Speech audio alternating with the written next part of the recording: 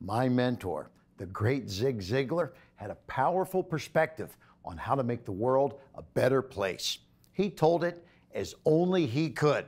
So, Zig, why don't you just tell him? That you can have everything in life you want if you will just help enough other people get what they want. I'm here to tell you that everybody on the face of this earth is in the world of selling, and everybody is, in fact, a salesperson.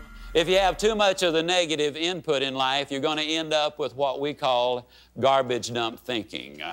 Now, garbage dump thinking simply means that all of your life you've had garbage dumped in your minds. Sell professionally, sell with the right skills, sell with the right intention, but don't oversell.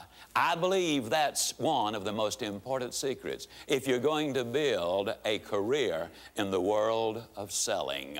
Sell what it is, sell what it does, sell its true value, but don't exaggerate that value. When you oversell, you end up with a short career. So right, Zig. That's why it's critical that we choose to treat people with what I call the you first approach. It's all about putting other people first. Try it. Choose to be kind. I dare you. And make your corner of the world brighter today.